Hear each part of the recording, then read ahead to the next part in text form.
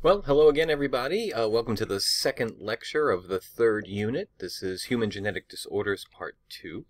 And what we're going to be talking about today is first just dominant traits in general, making sure that we're comfortable with the Mendelian definition and Mendelian principle of dominant traits. And then we'll move on to our examples of human disorders that are dominant. So first will be Huntington's disease, and they'll also allow us to have a brief conversation on a genetic phenomenon called anticipation. Then we'll move on to Achondroplastic dwarfism. I do hope I'm pronouncing that correctly. And we'll end with Down syndrome. Now, technically, Down syndrome isn't a genetically dominant disorder, but it is due to one aberrant chromosome. So if it's going to fall into any of the categories that we're talking about here in this unit, this is the best lecture for it to be discussed. But before we go into any of those diseases, let's go all the way back to our brown hair pigment making factory that we introduced at the beginning of the last lecture. To remind you, you own a factory, and your factory makes brown hair color, and you have two spots on your factory floor for the machine or machines that make that brown hair pigmentation, and these are the two machines. Now, again, think to yourself, as before, how many brown pigment machines do you actually need working of these two in order to make brown hair? And of course, the answer is only one. If both of these machines make brown pigment, then the factory is making brown pigment if one of these machines is working, the other is working, or they're both working. In fact, the only time we can't make that pigment is if both machines are simultaneously broken. And again, if we think of these machines as enzymes and the instructions for making them as alleles of specific genes, then in order to have that brown hair, in order to make that brown pigment, we actually only need one functional allele encoding one functional enzyme. So congratulations again. You now fully understand all of basic Mendelian genetics through that one example, and more importantly for this lecture, you understand the principle of dominance. Dominant traits are dominant because they require only one functional allele. Brown hair is dominant for this very reason. Either of those alleles working or both of those alleles working allow the cell to make the brown pigment only if both of those alleles are mutant and no functional enzyme can be made do we actually have the recessive trait. Now, what's interesting about this lecture is that we're talking about dominant disorders, where the disorder itself is dominant. And what that means is that the mutant allele that causes the syndrome is itself actually the more powerful allele, or to say it more in a molecular genetics way, it encodes the stronger, more powerful protein. And we'll see examples of that as we go along.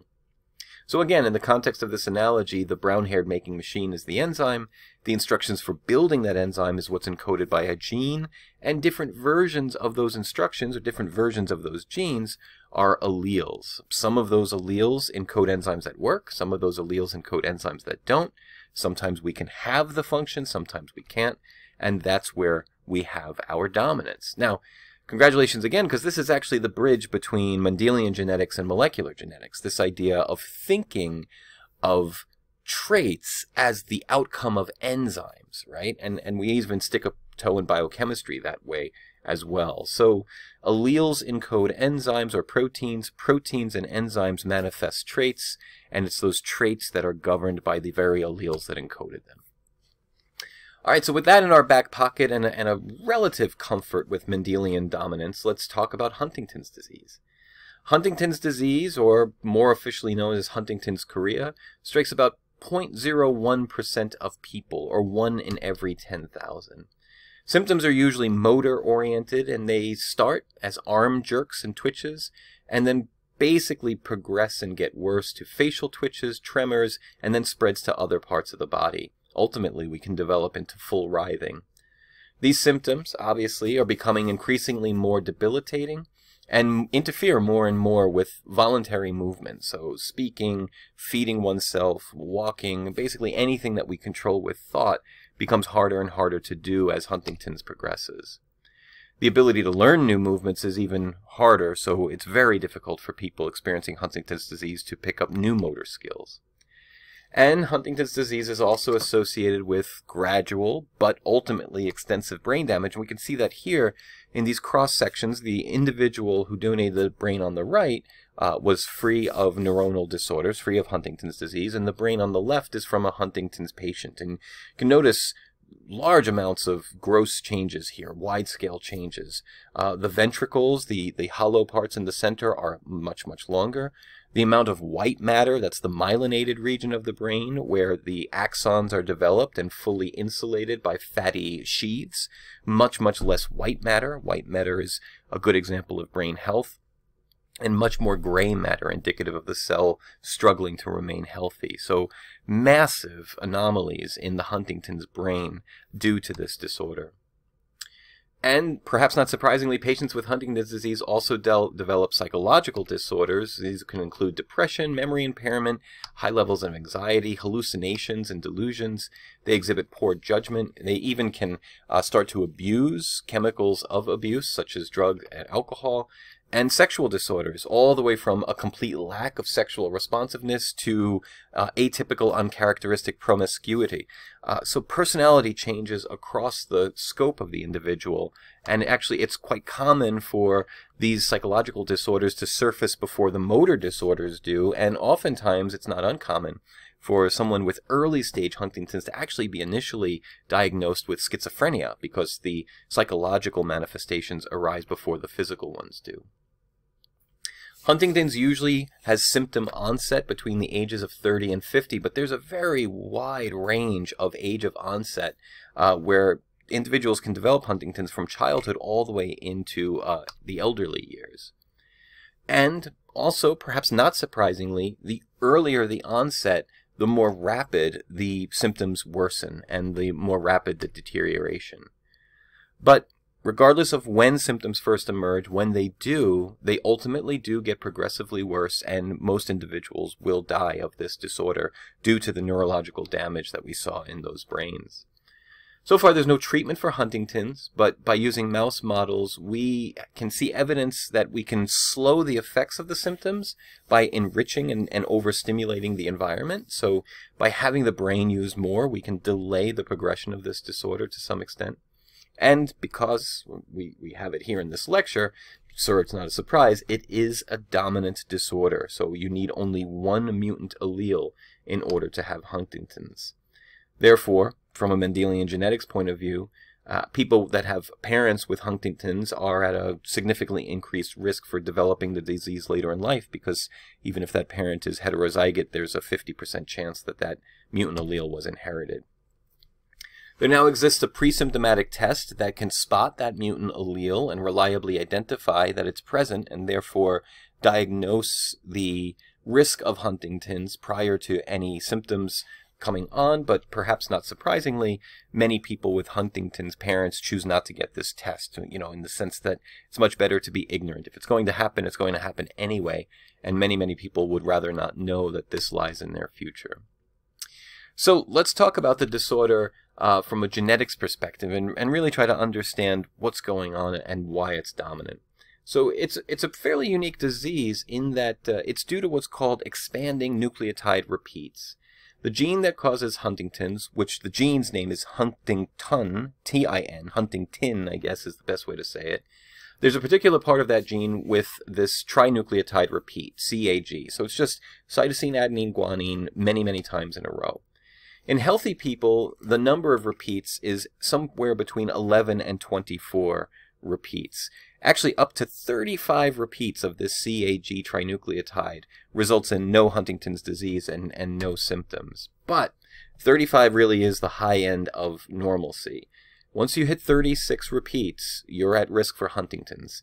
So individuals with 36 to 38 of these CAG repeats have high risk of Huntington's, but typically not until a much older age. And here we see just what we mean by expanding nucleotide repeat. All that's changing is the number of these CAGs. These islands of repetitive sequences are quite common in our genome, although they're not very common in genes.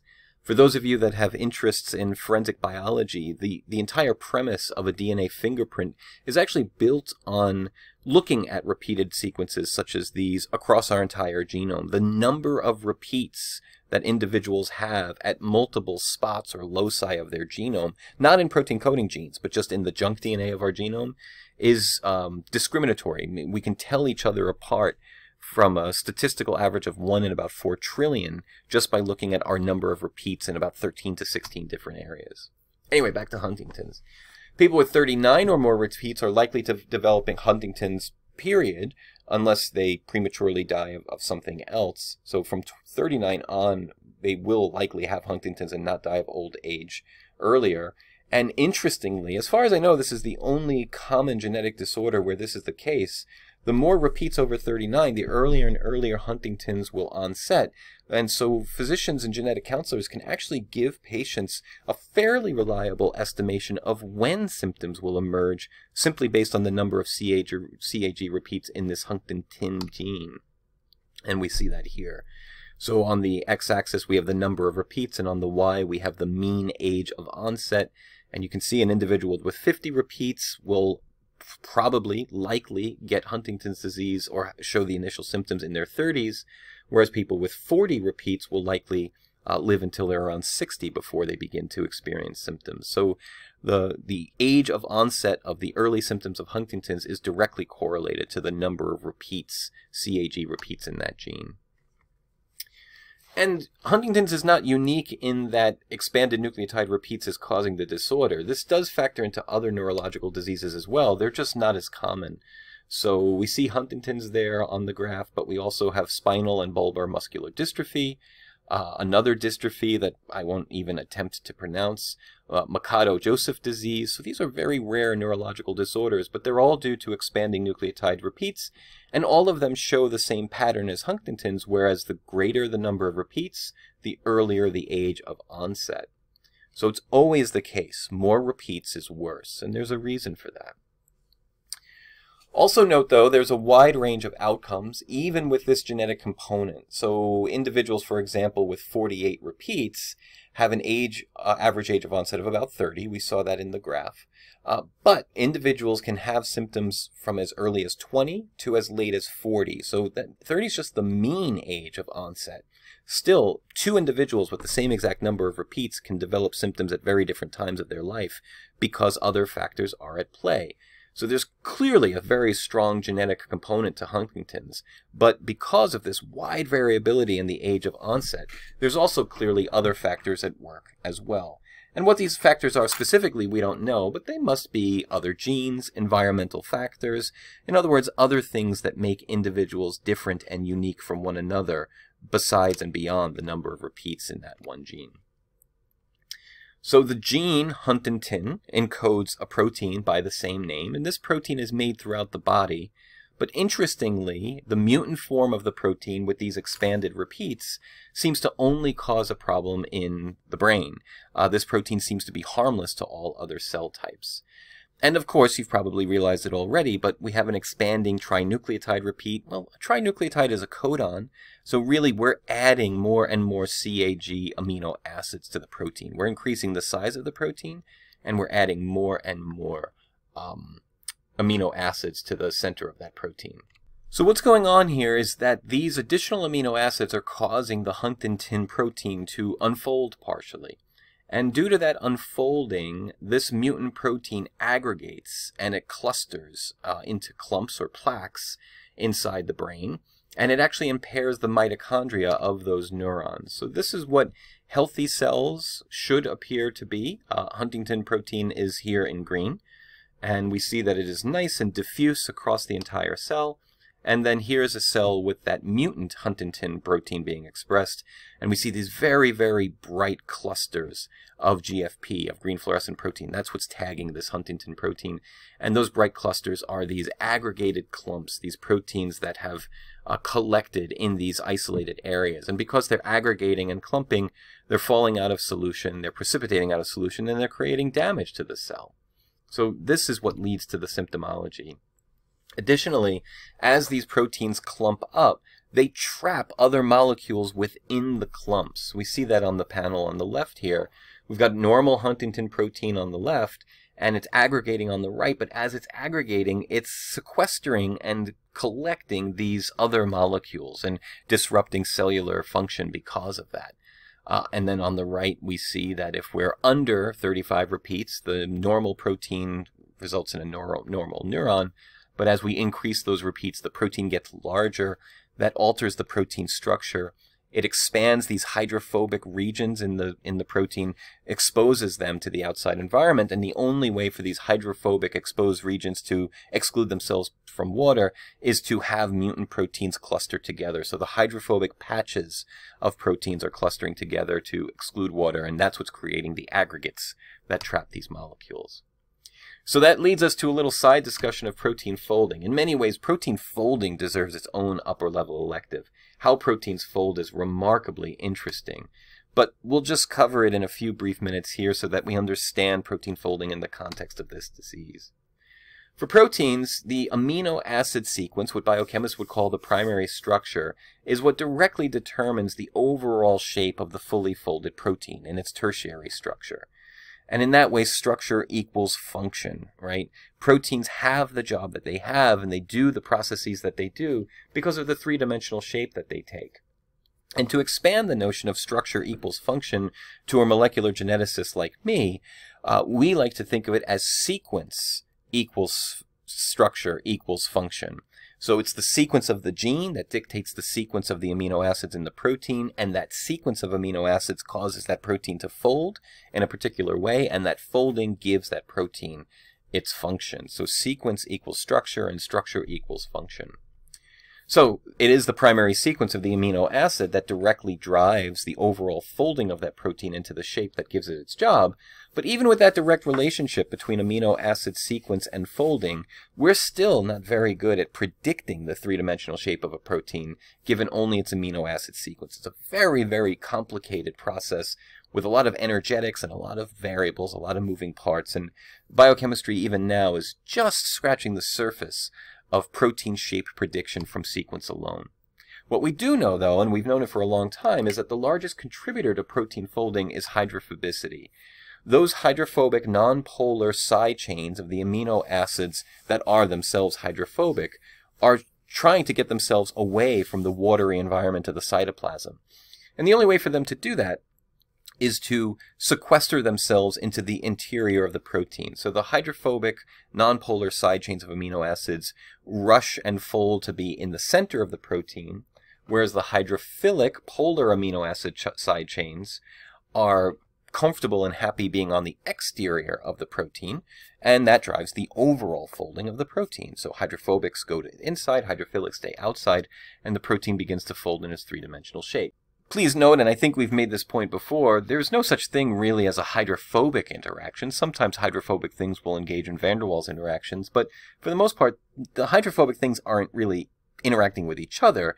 They're just excluding one another for water. By hydrophobic things getting very close together, they squeeze water out, and that's what's important.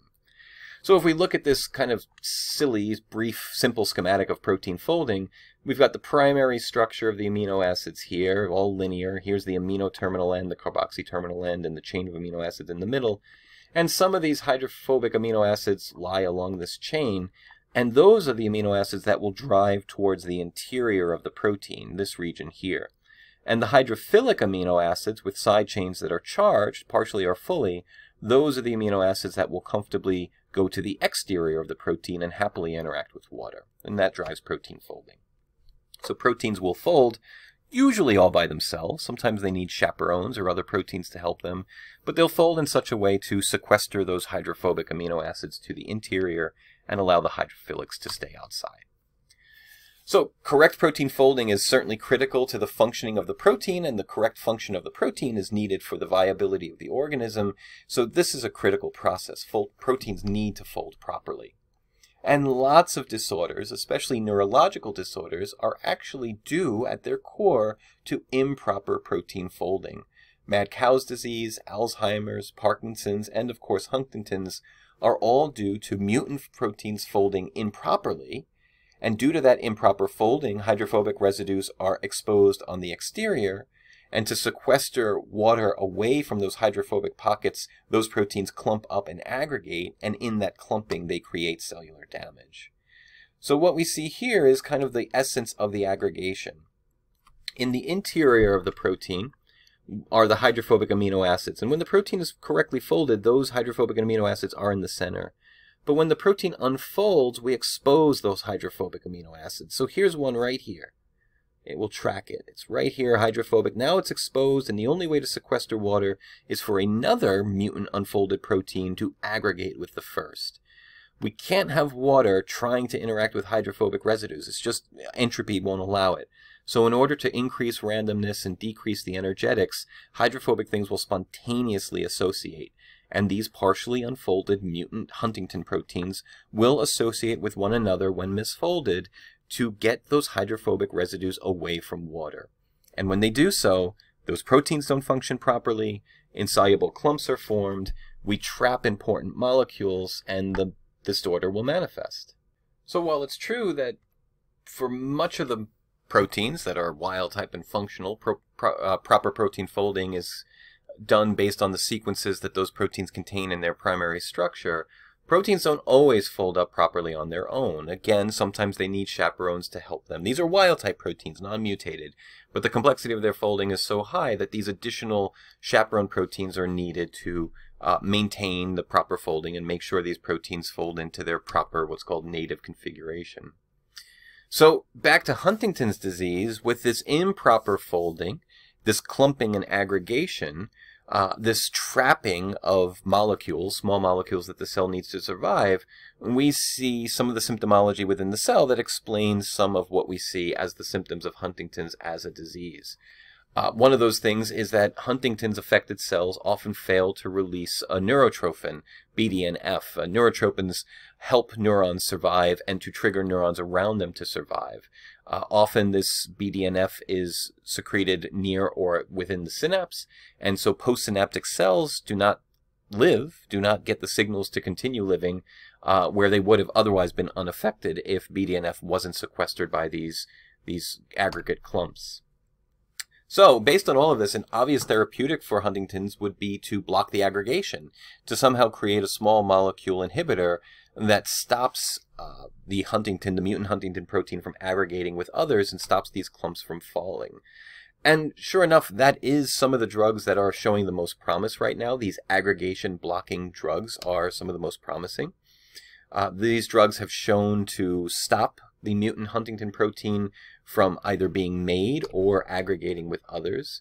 So far, these drugs have worked somewhat well in model systems and animal systems. That doesn't necessarily mean they'll work well in humans as well. There have been plenty of stories of drugs that work well in mice and don't translate to humans. And adding to that cautious optimism, some of those aggregation blocking drugs seem to be working well in some mammalian model organisms, but not others. So they'll work well in mice, but not in primates, for example. So that's usually a sign that they might not work all that well in humans.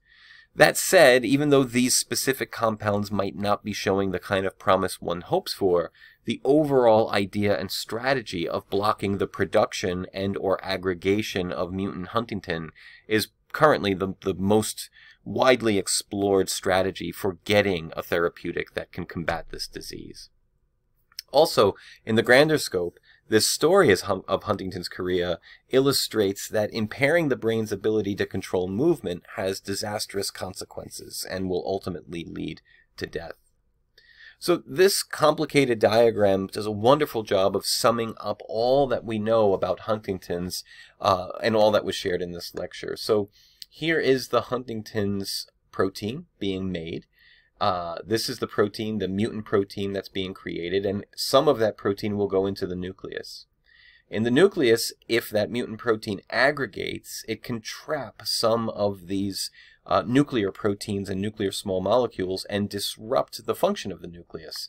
So this intranuclear inclusion, this is an aggregate of Huntington within the nucleus that is trapping other small molecules and proteins within it. And because of those molecules and proteins being sequestered in a Huntington clump, there are some genes that are misregulated, and misregulated genes lead to misregulated proteins, and of course that's going to change the cellular physiology. So that's a nuclear arm of manifestation from this. Within the cytoplasm, sometimes we get proteolytic cleavage of the native Huntington protein, and those cleavage products can become aggregate if they're mutant. And again, aggregation this time in the cytoplasm is going to create an inclusion, this trapping aggregate where small molecules and other proteins are trapped. And these molecules being trapped are going to impair some of the other proteins and the networks of proteins that are required for proper cellular physiology. That might block transport of proteins down the axon. That might block synaptic dysfunction. We mentioned earlier there's mitochondrial impairment with Huntington, so a wide-ranging effect of cytoplasmic processes due to these inclusions.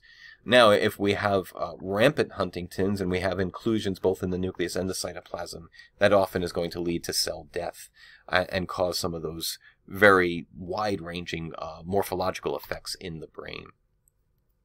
So as I said at the beginning of the lecture, Huntington's is also a good case study on this genetic phenomenon called anticipation. Anticipation is when a trait is more strongly expressed, or I should say or expressed earlier in life with each subsequent generation. So we can see that in these two different graphs here. Here in the grandparent, there was a late age of onset of the disease. In the parent, the age was earlier. In the grandchild, the age is earlier still. That's anticipation. The disease is manifesting at earlier and earlier ages. Or, in the grandparent, it was a mild disorder. In the parent, it was moderate. And in the grandchild, it's severe. And like I said, this is an and/or. So we can have it being earlier and more severe in the parent and earlier still and more severe still in the grandchild. So anticipation is essentially when the disorder gets worse with subsequent generations. And part of the reason why we see that in Huntington's chorea is because these nucleotides can expand in each subsequent generation. Nucleotide expansion on nucleotide repeats is actually due to something called replication slippage, where the new strand will disassociate from the template strand during DNA replication, and when it reanneals improperly, and therefore we get a greater and greater expansion of these nucleotide repeats. So the more opportunities we have for replication slippage, the more opportunities we have for nucleotide expansion. So with more and more generations, we get more and more expansion. So again, Huntington's is a classic example of this anticipation. There's a lot more that goes into anticipation that we don't understand genetically or biochemically. We're just scratching the surface on understanding anticipation as a phenomenon. But again, an interesting example of it here in Huntington's. So moving on then to achondroplastic dwarfism. This is also a classically dominant disorder. Again, we only need one allele in order to show the disorder. So an individual that is heterozygote for achondroplastic dwarfism will show the phenotype of the disorder.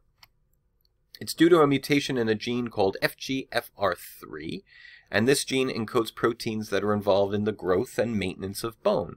So a mutation in this gene causes proteins to be overactive. That's why it's dominant. Remember, if this was a loss of function mutation, if this was an underactive enzyme, then a wild type allele would be dominant to it.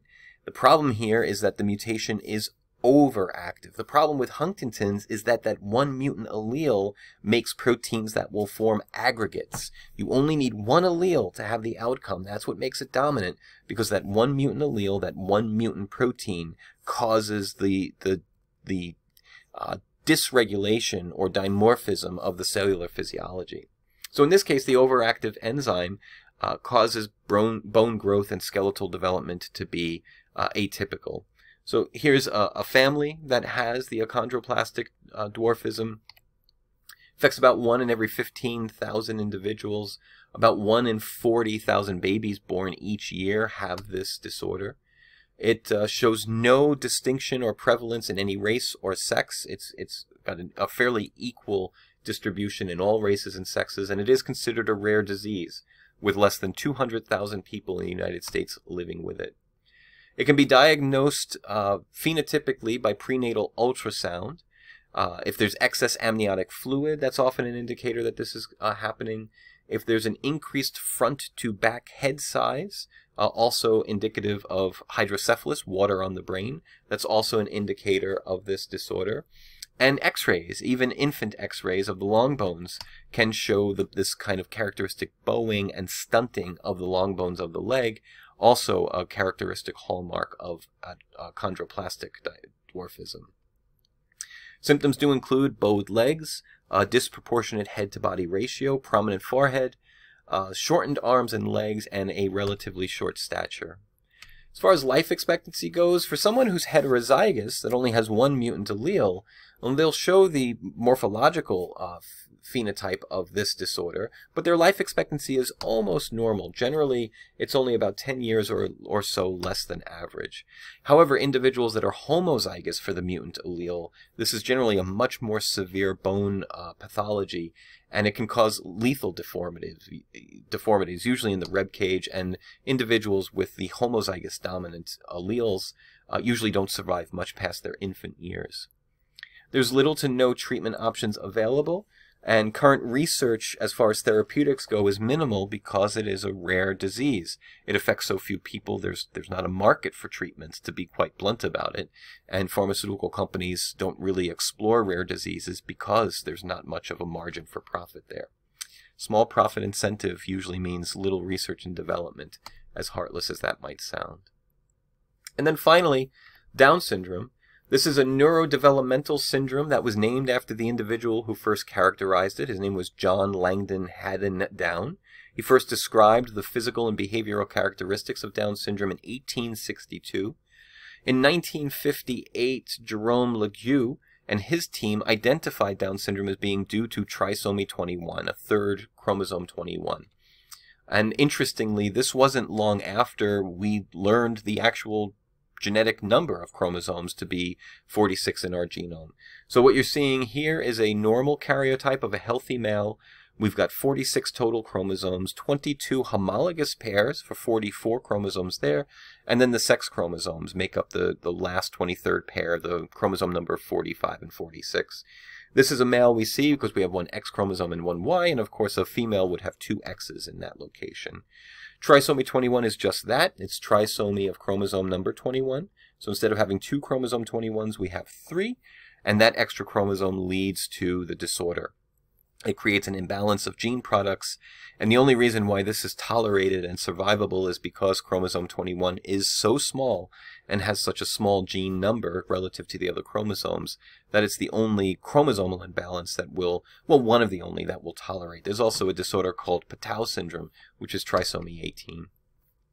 So again, Lejeune discovered Down syndrome to be the trisomy 21 only 2 years after it was discovered by the field of biology that we have 46 chromosomes typically.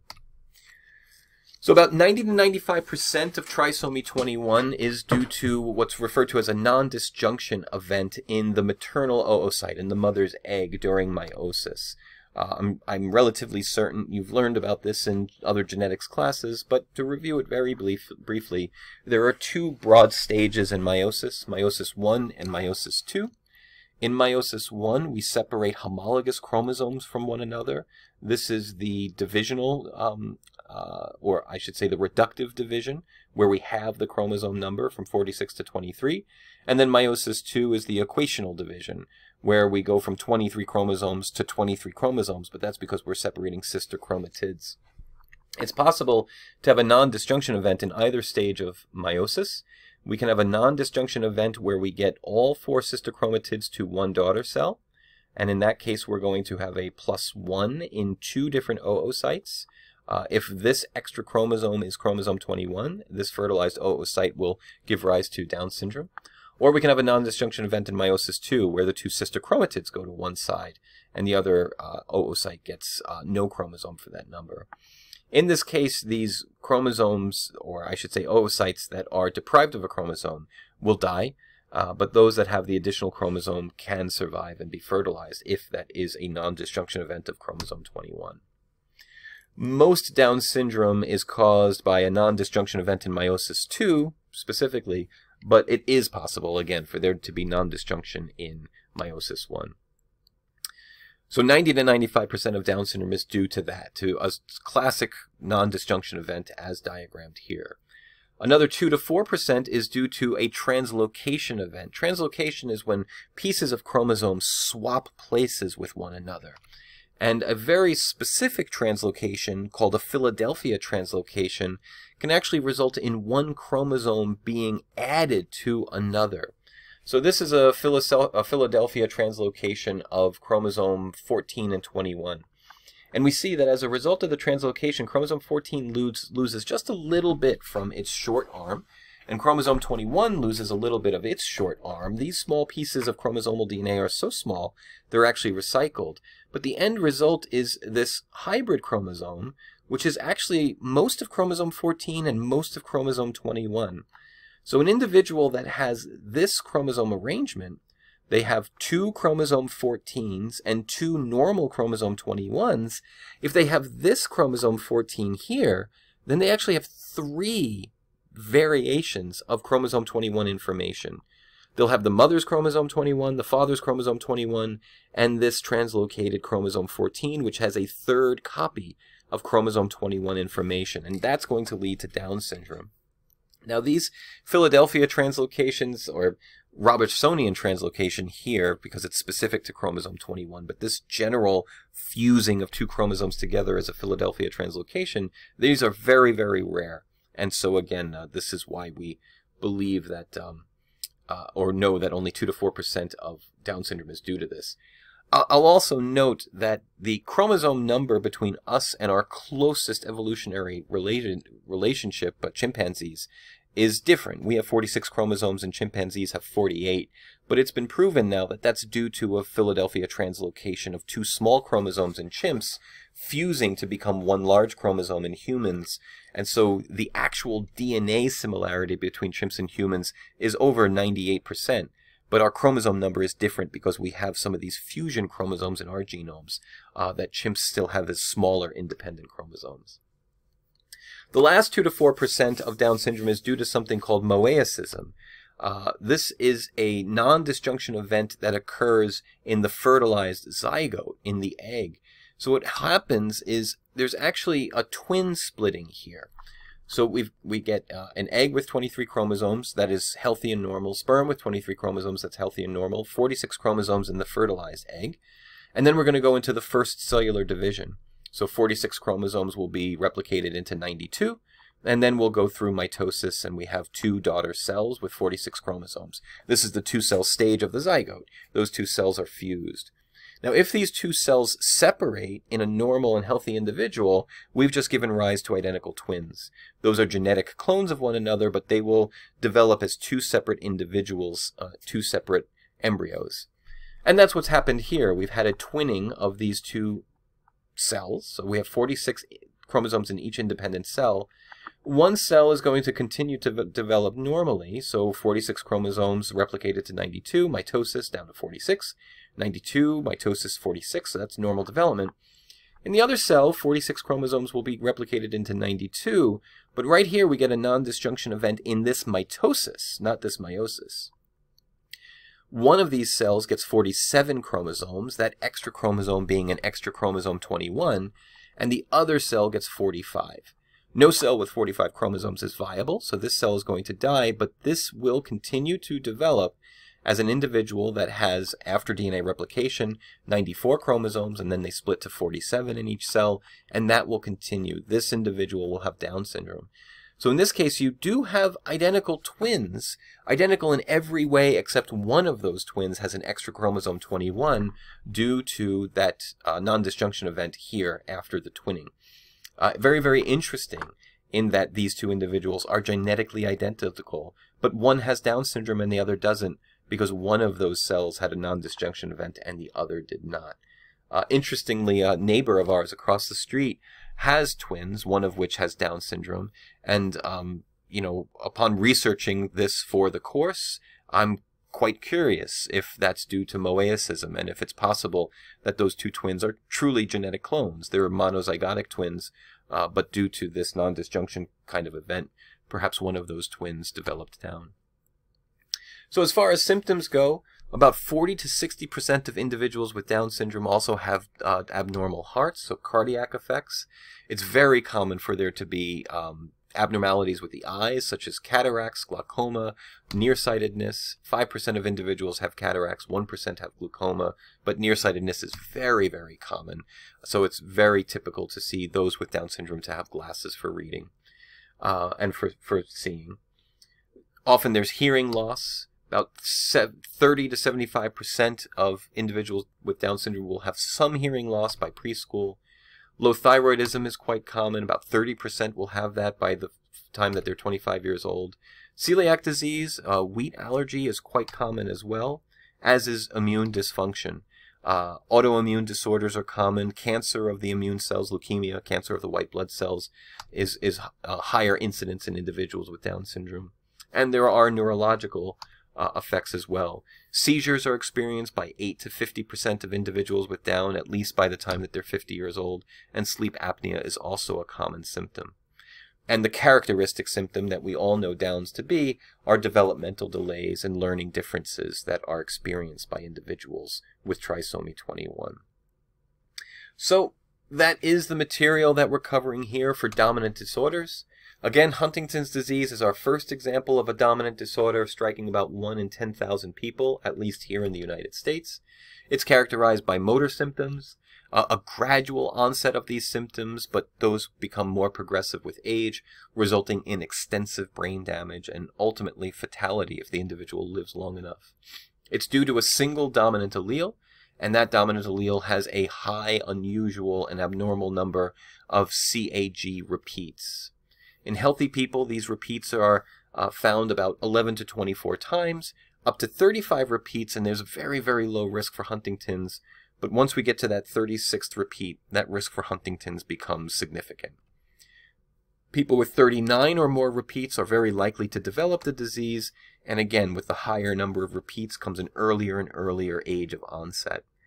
The cause of the disorder is these protein aggregates, so these expanded nucleotide repeats result in longer proteins. These longer proteins misfold and expose hydrophobic patches, and in order to exclude water from those hydrophobic patches, these mutant proteins aggregate.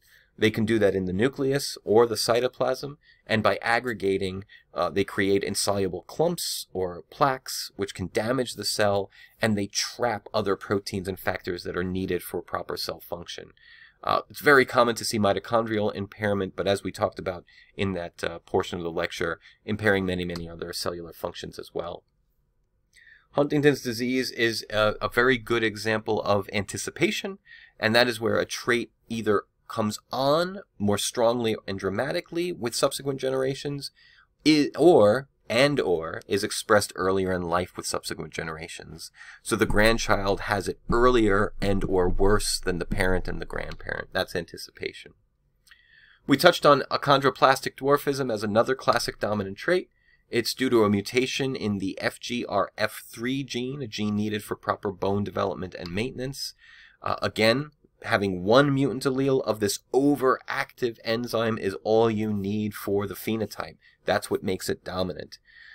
Individuals with one mutant allele make it to a very late age. They have the characteristic hallmarks and symptoms of an individual with dwarfism, but they don't have much of a change in life expectancy. Individuals with two dominant alleles, homozygous dominant, often don't survive past infancy.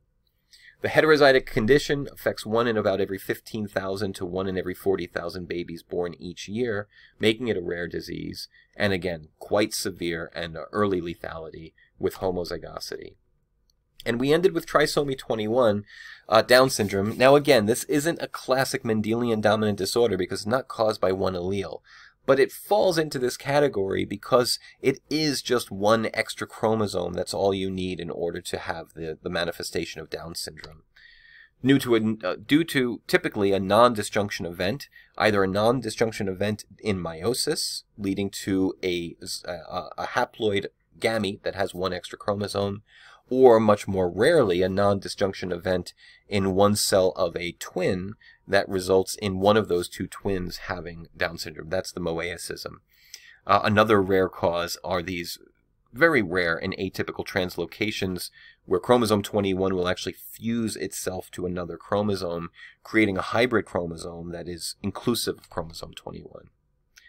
The symptoms of Down syndrome are systemic, and there is no known cure. Minimal physiological treatment. Really, we just treat symptoms. We treat the heart disorder, the low thyroid, the nearsightedness. So we treat the individual pathologies of Down syndrome, but there's no treatment for Down syndrome itself as a disorder. So that's the end of Lecture 8. We will close out the course with the next lecture, and that will be us discussing genetic disorders that don't fit neatly into the box of dominant or recessive, but manifest in unique ways. And then we'll discuss some of the fairly unique and interesting genetic strategies for studying such disorders and learning the extent to which the genetics plays a role. So until then, thanks for watching, and can't wait to discuss this with you all a little bit more in depth on Friday.